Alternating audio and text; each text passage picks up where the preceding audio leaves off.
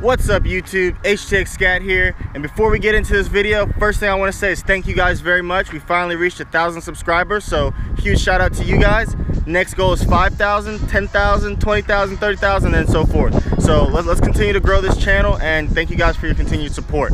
Today we're going to talk about something that I've been waiting to get done to my car so that I can finally make this video. It only makes sense to do it after it's done, well, and not before, because I can't give you my honest opinion. But today we're going to talk about should you bag your car. A lot of people are on the fence about this. Some say do it, some say no, don't do it, and you'll ruin your car. So today we're going to talk about some pros and cons and some things that I've experienced with the bags that have made me, not regret this decision at all. Before diving into this video, I'm going to give you guys a quick walk around of the car. I'm going to show you guys the trunk here first.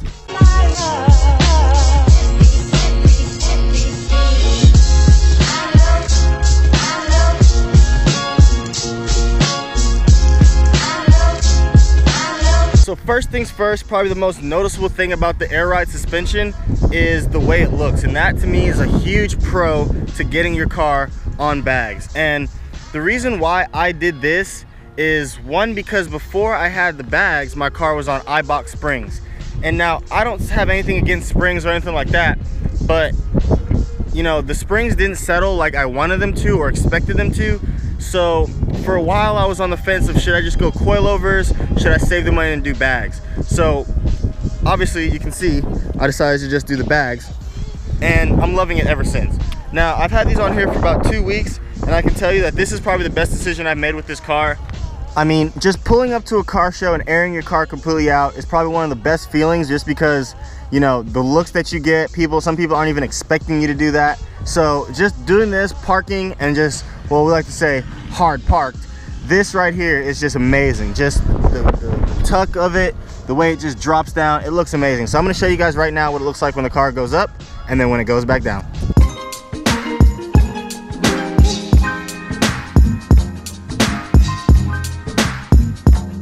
So just pulling up to the show and doing that is probably one of my favorite things about this, and that never gets old. I can tell you that will never ever get old doing that.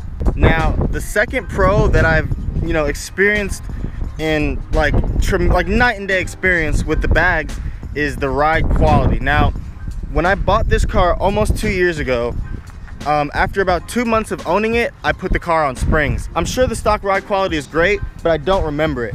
The spring quality was a little bit stiffer, it was a little bit more, harder on the road. So the stiffness of the springs were okay, but I wanted something a little bit more dailyable, more drivable, because I take this car to work every day. I go there, I go everywhere with this car.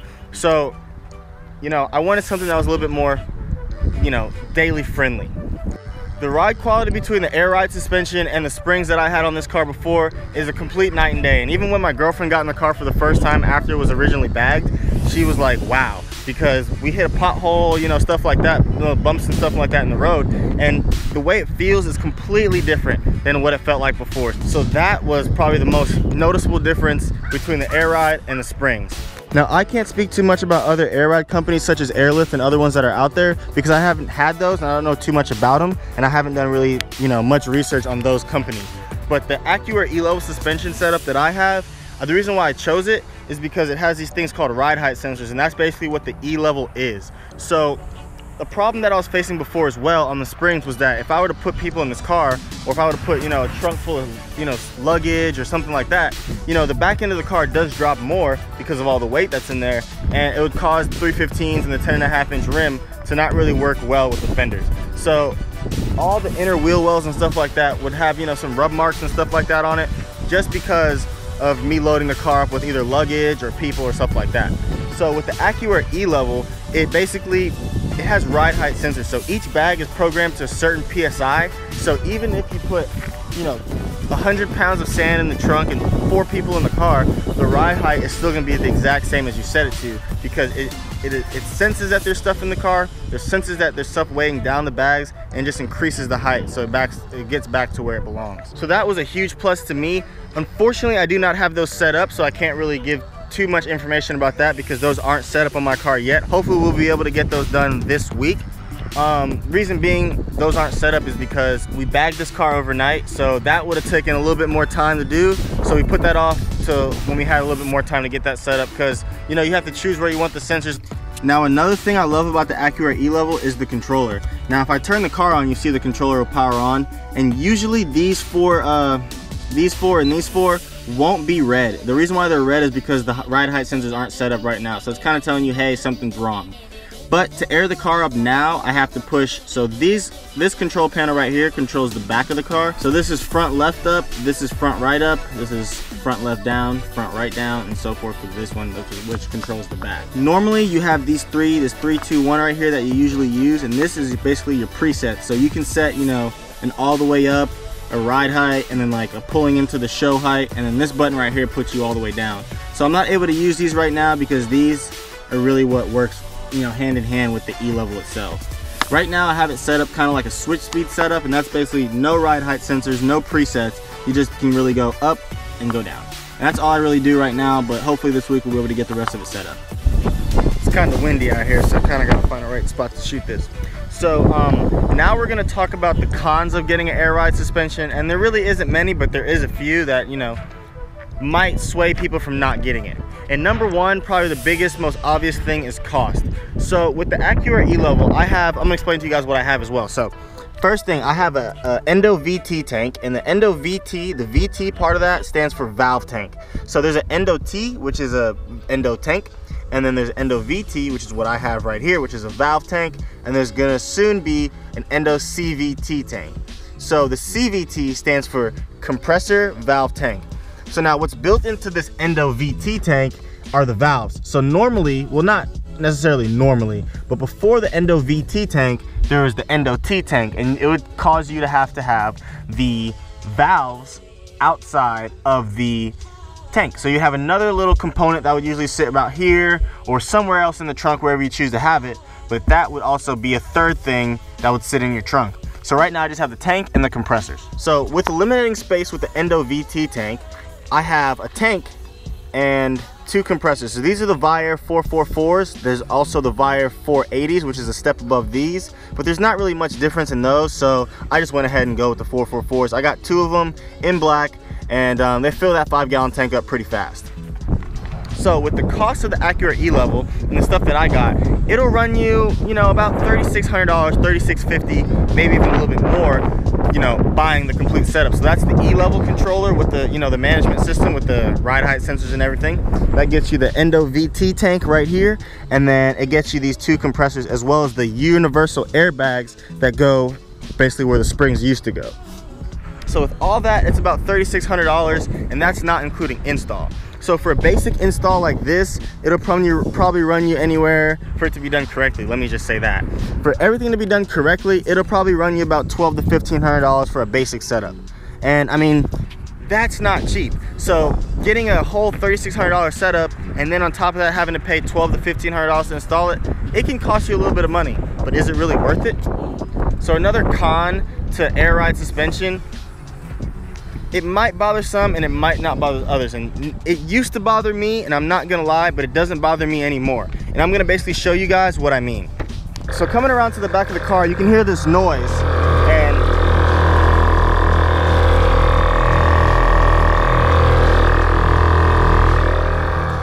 that noise is basically the compressors refilling the tank with air so that I can air up and I can head out as soon as I get in the car.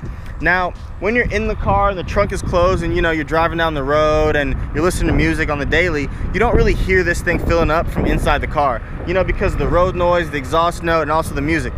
But when you are stopped and you even close the trunk,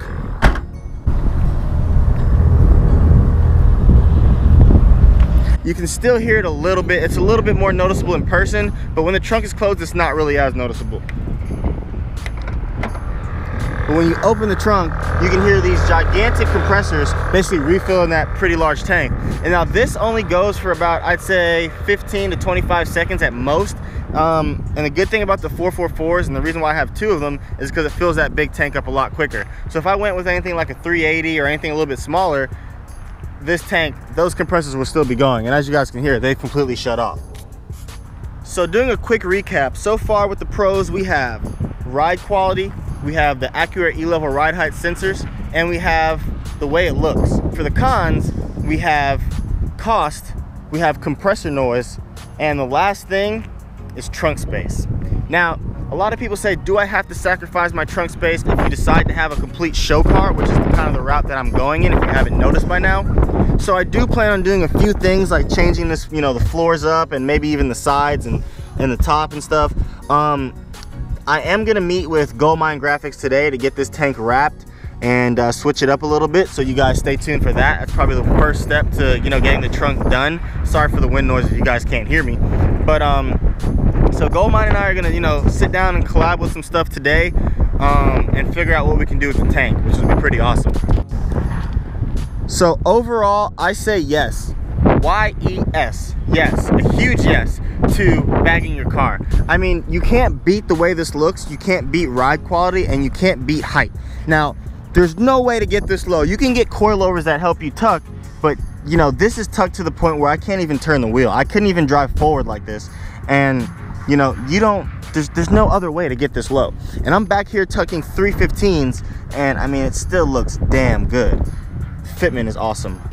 So all in all, I want to say thank you guys for watching this video. I hope this kind of helped you guys out in the decision if you should bag your car or not. It's just a few things that are like, yeah, that wouldn't bother me, yeah, that might bother me, but this look right here slammed to the floor might overpower all the rest of those options that you are weighing. So thank you guys for watching this video. Make sure you guys subscribe for more. I have some awesome content coming soon because we will be heading to Las Vegas for SEMA. Buddy's getting a Dodge Demon. He's waiting a little bit longer than the rest of the people because he's getting it in a different color than most people are getting theirs. You know, maybe Go Mango, white, yellow, orange, you know, Destroyer Gray, whatever color, you know, that are, you know, colors already out there, those are coming first. So the new colors like the F8 green, the indigo blue, colors like that are new to Dodge for 2018. Well, not necessarily new, but that are coming back in 2018. You know, those people have to wait a little bit longer for those demons. So I'm gonna wait with my buddy, and hopefully he gets his sooner than later, and we're gonna do some launches and reviews and 0 to 60 times and all that good fun stuff. So thank you guys for watching. Stay tuned for more. Make sure you guys subscribe because it's only gonna get better from here. Peace.